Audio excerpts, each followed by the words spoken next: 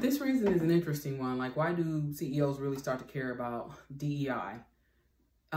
Sometimes we have an aha moment that makes us realize we put more time into our business than we do in our daily lives.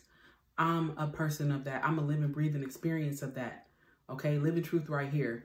I started to think as I got older and my company became more successful that I spent so much time building it that I didn't realize that I wasn't spending enough time with the people that I actually loved and cared about, and that mattered to me. Right? Quality time with my loved ones and people that I can trust matters to me. And as your business grows and you think about it more and more, and you think about diversity, equity, and inclusion, you start to look at the people around you who are growing up, who you love, who look like you, who don't look like you, who are your friends' kids, etc. And you just realize that you want to build a better world for them. So you start to care about diversity, equity, and inclusion because you have that aha moment. You start to, again, become a believer, and you recognize the importance of diversity, equity, and inclusion.